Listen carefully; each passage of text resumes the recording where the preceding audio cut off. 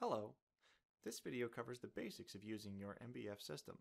We'll turn on the hardware, set a reference point, use the joystick to move around, and discuss a couple of popular options. Let's begin by making sure everything is turned on. You should see several power supply boxes connected to your system. Yours may look a bit different than the ones here. This is the microscope power supply. Let's turn it on first. We'll turn the scope itself on separately in a minute. Next, we'll turn on the apotome power supply. This is only needed if you'll be working in fluorescence. Next, we'll turn on the fluorescent light source. In general, it's not a good idea to turn a fluorescent light source on and off quickly, although newer LED light sources are much better than the old metal halide lights. This is the stage controller. Make sure not to touch the joystick for at least 10 seconds after turning it on. Next, turn on your camera. The light on your camera should blink a few times, then turn on solid green. Some cameras don't have a power switch. They're simply on when your computer is turned on. For most configurations, the order you turn stuff on doesn't matter, but to be on the safe side, turn on your scope last. Once all the hardware is turned on, it's time to load your slide. If your microscope has an escape or load position, use that to load the slide. Holding the left-hand side of your slide, move it onto the right side of the slide holder. Use one finger to hold the right side of the slide in place. Pull back the lever arm to lock the slide into position. Double check that it's secure. If you put your scope in load position, remember to raise it back to working position before you launch the software.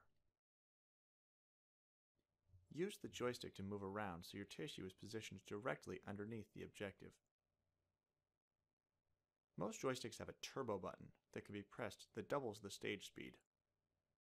Once your slide is loaded, double-click the desktop shortcut to launch the software. You'll be prompted to choose a group and a profile. Groups are typically your lab. Under the Profile drop-down menu, if you have more than one camera, you should see Color and Monochrome listed. Use Color for bright field work and Monochrome for fluorescent work. Once the software loads, you'll see a blank screen. Don't panic. Just move your mouse up to the Acquire tab here, and then look for the Sequences dropdown. This Sequences dropdown should have things that control hardware, like moving around your slider to send the light to the eyepieces or to the camera. Choose Camera or Bright Field. If you don't see this Device Command Sequences dropdown menu, or if it's blank on your system, you probably don't have motorized components on your scope. Once you've chosen Camera, click the Live Image button to turn the camera on. If you still can't see an image, try turning up the light level on your microscope. You can also use this slider to send light either to the eyepieces or to the camera.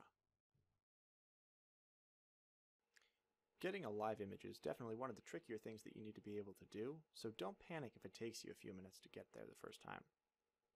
Once you've got the live image though, go to the Workspace tab. Use this tab to open any windows that you might need for the session. We'll talk about those in other videos. If you look down at the bottom of the screen here, there's a little cheat sheet, a tooltip, that tells you what mode you're in or what you need to do next. If you ever find yourself stuck in the software, take a look at that and chances are it will tell you what to do. Right now it says move cursor and click to mark a reference point. The reference point is the first click that you make in the software. If you ever need to take your slide off and reopen the data file to look at the same slide again later, the reference point will help you do that. You can use the joystick to move around. You always want to make sure that you have the correct lens selected from this drop-down menu. Most modern microscopes will automatically detect that lens and update the drop-down menu accordingly, but a lot of older scopes won't. If you look at the bottom of your screen down here, it says move cursor and click to mark a reference point. The reference point is a great tool to help you realign your tracings and to allow you to work off the same slide over multiple sessions. Here's how it works. The first click that you make in the software is the reference point. The next time you come back to this same data file and the same slide, you'll mark the exact same reference point again, and all your tracings should line up. Here, I haven't placed the reference point yet. I'll use the joystick to move around and find a nice fiduciary mark, like the corner of the cover slip. Click to place your reference point. Depending on your settings, you may notice that the joystick has been disabled once you place the reference point. That's okay. Just choose Move and then Joy Track to re-enable it.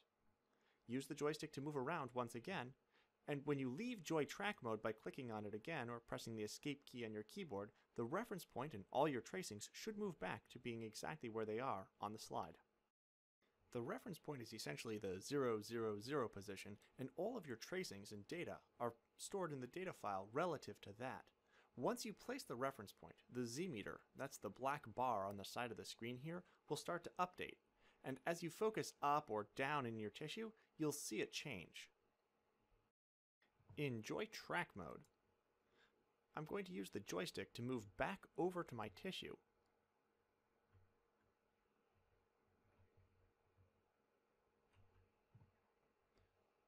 And then click on Joy Track again to return to normal mode.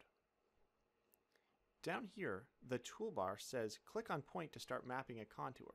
Contour mapping mode is the default mode that you're in the software once a reference point is placed.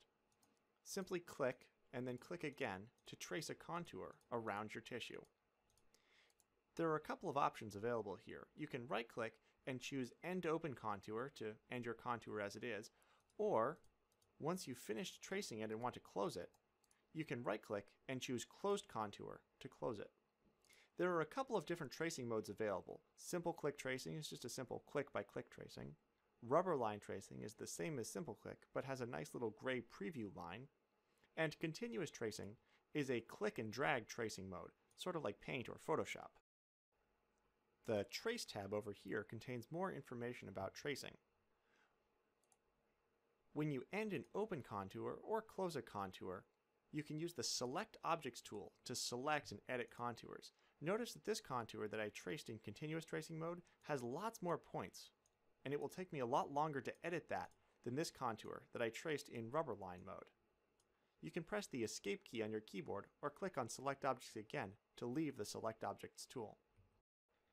As you trace larger structures that take up multiple fields of view, you'll probably find yourself needing to move around. There are a few different ways to do that. The simplest way is to click on Joy Track and use the joystick to move. As before, when you click on Joy Track, your tracings should all go back to where they were before, and you can resume tracing. But there are a couple of other ways to do this as well. Click on the Move tab. Here, there are arrow buttons. The arrow keys in your keyboard will do the same thing. These will let you move around. By default, they move 25% of the current field of view, but click this little Options button, and you can adjust that so they move an absolute distance in microns or a % of your screen size. Perhaps the quickest and simplest way to move around, though, is Auto Move. Go to the Workspace tab, and then choose Define Auto Move Area. Click in the top left corner of your screen, not all the way up in the corner, but give yourself a little working room, and then move your mouse all the way down, and then click a second time. It's not a click and drag operation, it's 2 separate clicks, to define the Auto Move box. Now, as I trace inside the Auto Move box, the screen won't move, but if you notice here, when I click outside the Auto Move box, the screen will move and center my tracings wherever I last clicked. You can always go to the Workspace tab and click on Auto Move again to turn it back off. Sometimes you'll get really far away from where you started at, and you'll need to get back there. You can move around with the joystick, but it's often easy to get lost at the joystick, especially at high magnification. The macro view is this window over here, and it provides a nice overview of your entire data file. In the macro view, you can get around quickly by right-clicking, choosing Go To, and then clicking to center your screen on a point. Let's go back to the Edit tool for a minute and delete a couple of these contours. I'll choose the Trace ribbon, and then the Edit tool is currently grayed out because I'm still tracing that contour. If I click here, it will trace a contour line that goes all the way from over here to here. To get rid of that, I can click on Undo or press the Ctrl-Z key on my keyboard. Then I can right-click and choose End Open Contour. This type of thing happens all the time, so you can also press the Escape key to get out of whatever mode you're in and return you to this main mode here, where Select Objects is available. Now, I can use the Select Objects tool to select and get rid of this extraneous contour. You get different options if you right-click on a point versus if you right-click in the empty space with a contour selected. These options apply just to the point that you've got selected, while these options apply to the entire selected contour. Here, I'll choose the Delete Selected Contour option to get rid of that contour. I'll now leave Select Objects mode and then move back to the reference point. Now, I can save this data file by clicking on the Save button here at the top of the screen. Type a file name and then click Save. Now, we can close the software and take this slide off. Let's say you come back the next day and you want to reopen that same file and pick up working where you left off. Remember the reference point? The reference point is what will let you do that. Down here at the bottom, it says Move Cursor to Click and Mark Reference Point. Mark the exact same reference point that you marked before, and then choose Open Data File. You can also pick File and then Open and Data File. Double-click to open your data file, and now use the macro view. Just like we did before, right-click, go to, and then click to center your screen on a point. Once the software moves to that location, all your tracings should be lined up. Of course, things aren't always perfect. If you're not super careful about how you place that reference point, you might see alignment issues, like this. Don't worry though, this is pretty easy to fix. There are two ways to do it. Up here in the toolbar, I'll click on Joy Free mode. Unlike Joy Track, Joy Free allows you to use the joystick to align your tracings. Move around, and then once you're happy with the alignment, click on the Joy Free button again to leave Joy Free mode. Unlike Joy Track mode, your tracings aren't going to move after you leave Joy Free mode. The other way to fix problems like this is with Align Tracing. Enter Align Tracing mode, click on your tracings, and then click where they should be. Click, and then click again. It's two separate clicks. If you forget where these alignment tools or any other tools are, don't worry. The Quick Launch feature is a really handy new feature in version 2017 that allows you to search for anything. Here, I'll type in Align. And then you'll see that Align Tracing and Joy Free mode both show up. You can click on them right here, and then use them to align your tracings. Now, Joy Free and Align Tracing work really well to move around your reference point and help you realign tracings. But if the problem that you see is your tracings shifting as you try to trace, that's something else. Let's say you're tracing, and you click outside the Auto Move box. In theory, your tracings should stay lined up, but here we can see that they've shifted. And every time I move, they shift further. This problem can't be fixed with Joy Free mode or with Align Tracing. This is more likely to be a calibration issue. 99% of the time, it's just camera stage alignment, but sometimes it's worth re-grid tuning your lenses as well. There are links to tutorial videos on camera stage alignment and on grid tuning or recalibrating your lenses below this video. I'd like to talk about just a couple of commonly used options in the software. The first of these is Fit Video in Window. From the File menu, choose Hardware Setup, and then Camera, and then check or uncheck Fit Video in Window. With this option turned off, 1 pixel on the camera is 1 pixel on your monitor. This works great as long as your camera and your monitor are similar resolutions, but here I've got a very high resolution camera on a lowish resolution monitor, so the image ends up looking far too large. In this case, I'll want to turn Fit Video Window on to shrink my image and be able to see the entire field of view that the camera sees. Note that having dockable windows, like image adjustment here, docked on the side of the screen will cause your image to be resized, and you may see black bars on either the bottom or the side of your screen. That's okay, those crop bars are the same thing as a 4:3 TV displaying a 16:9 image. We want to keep the same aspect ratio that your tissue actually is to give you an image that looks good, and so we'll scale up or down the camera image to show you the entire field of view of the camera at the original aspect ratio. If you have extra black space, you can always dock these windows there just by clicking and dragging them, or leave them undocked like this to have extra space. Having the joystick disabled once you have a reference point set is often great because it means you don't accidentally bump the joystick and then move around.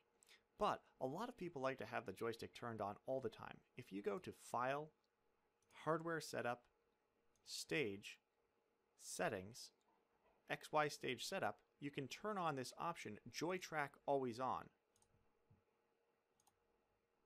With that option enabled, you can trace, use the joystick at any time, and as soon as you let go of the joystick, your tracings will snap back to where they should be. This is a great way to trace across multiple fields of view very quickly.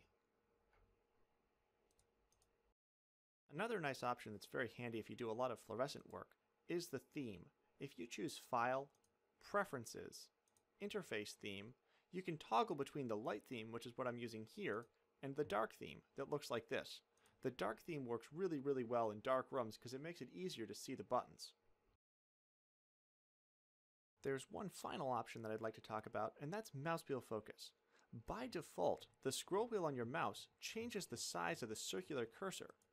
It means as you trace, you can adjust the thickness of lines using the scroll wheel. But some people would rather focus with that, and this makes a lot of sense, especially if you're working from image stacks. Choose File, Preferences,